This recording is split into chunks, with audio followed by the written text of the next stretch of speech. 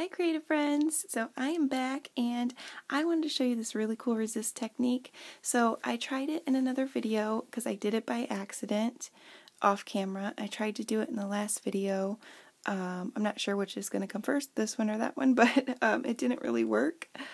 And I figured out why. So this is what I tried to do. I tried to do this resist that I did by accident in a piece that I was making the other day using Distress Oxides, Distress Micro-Glaze, and Patty Pocket Stainz by Patty Pockets. And what I did was I used the oxides, and then I covered it with the glaze, and then I used the Patty Pockets on top to see what would happen, and it created like a resist.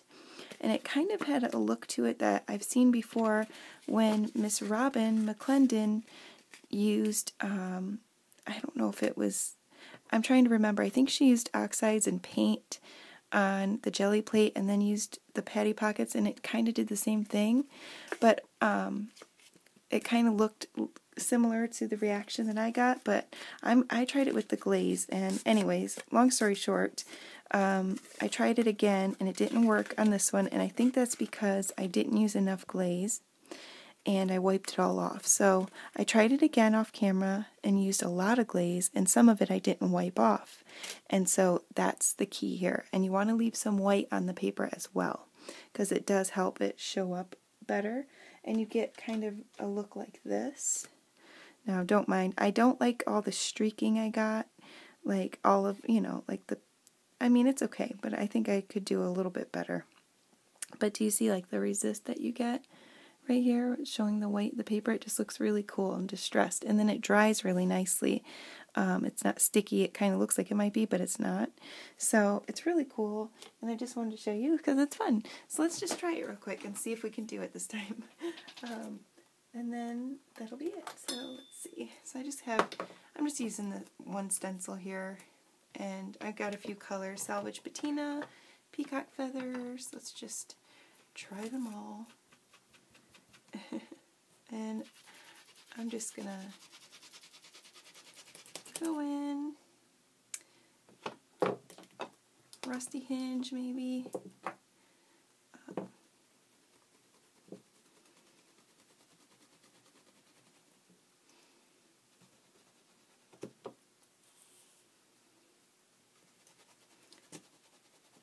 I always am looking for a new way to distress some stuff. My favorite products ever are distress products, and I'm really fond of this Patty Pockets glaze. It really surprised me, and I just love it. I really love it. Or Patty Pocket Stains, rather, sorry. And then, of course, Distress Glaze is amazing. So what am I doing here? I'm just putting on color, you guys. I probably should have tried to do this a little better, but, yeah. Let's do a little bit more of this.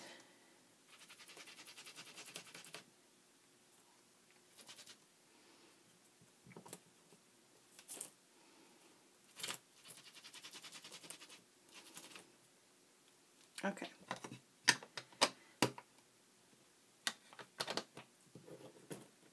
Let's see what happens. Okay, that's not the best, but that's okay. We're going to put some glaze on. We're going to put a lot on. Usually when you use glaze, you barely put any, and I'm going to just really glob it on.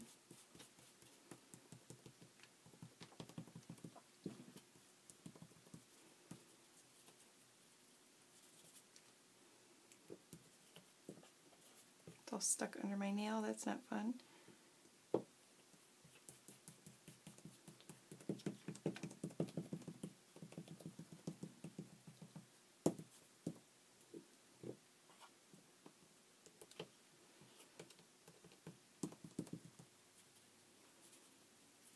Okay, and I'm going to wipe a little bit off, but I want to make sure I have enough, because that's how it's going to look cool. Alright.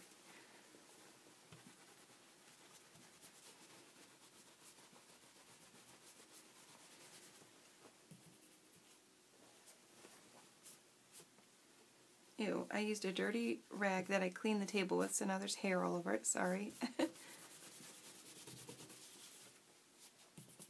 Okay, I think I wiped too much off. I'm going to do it again.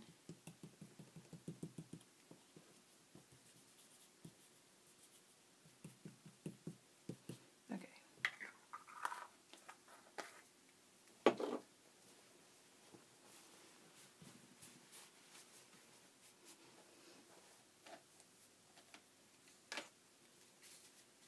Let's try it with this. I don't know. I want to try this.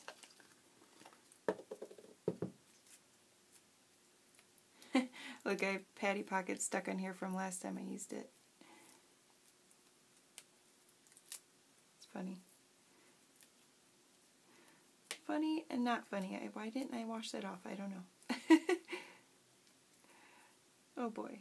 I really wanted to use this to see if I could get less streaking, like brush streaks. So let's see. Hopefully it doesn't get crust all over it. Let's see. Do I have another one? Yeah, I do. Well, that one's not any better. Let's try this.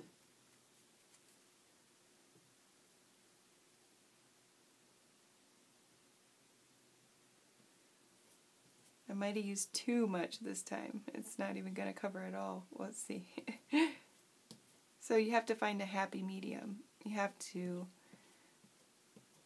use the right amount. Like you want to use a lot, but then you want to wipe it off a little bit.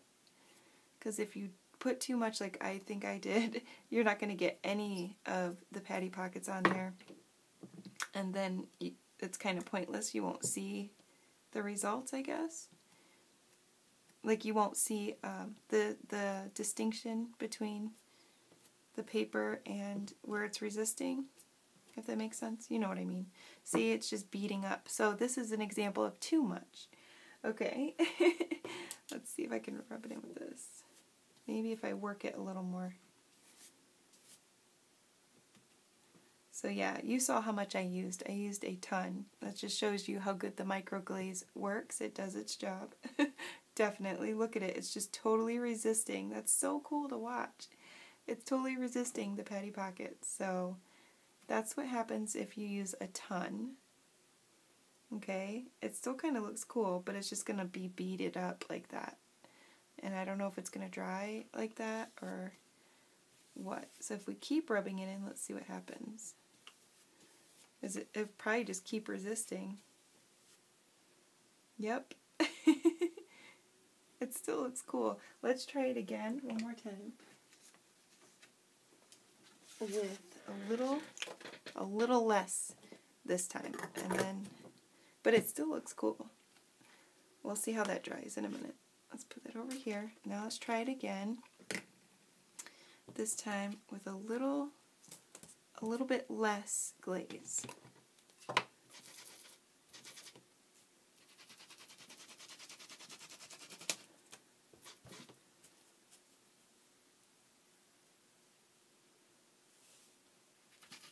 I have my stencil on backwards, I just noticed. Not like it matters.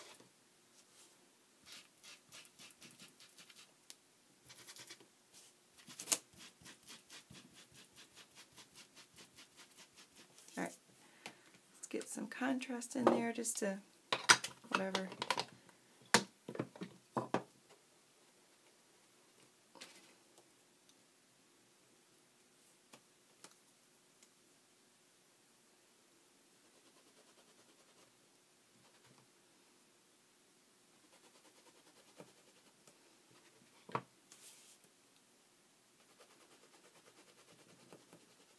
That is not pretty. I don't know why I couldn't do a nice job for you guys, but okay.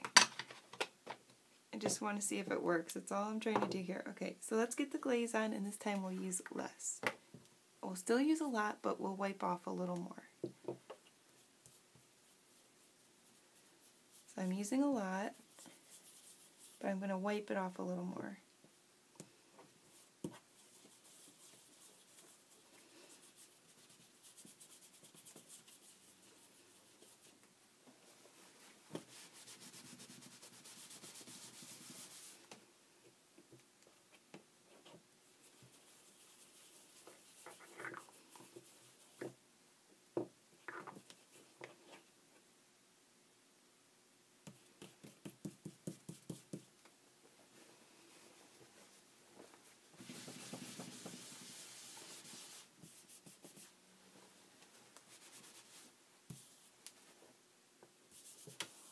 Hopefully that's enough. I don't know. Okay, let's see what happens this time. Let's start at the top.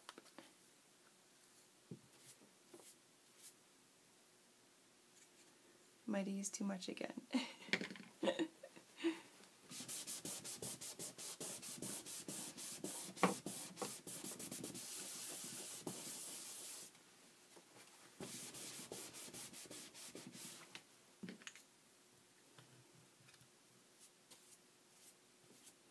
See, if you wipe it off too much, it doesn't work at all. But if you don't wipe it off enough, or if you use too much, it just totally resists. That looks pretty cool though. So maybe in just spots, use it in spots maybe. I think that would probably work the best. Like down here it started working and I kind of messed it up. There we go. That's looking cool.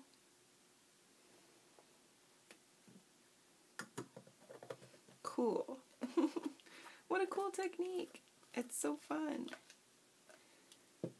I think this one's going to work out good. So this is what happens when you don't use enough. It doesn't really do anything. When you don't use enough glaze, the Patty Pockets just goes over it okay. And then this one is, I would say, a really good amount. I just didn't like the streaking I got, but see, you could see down here, it starts to work right there.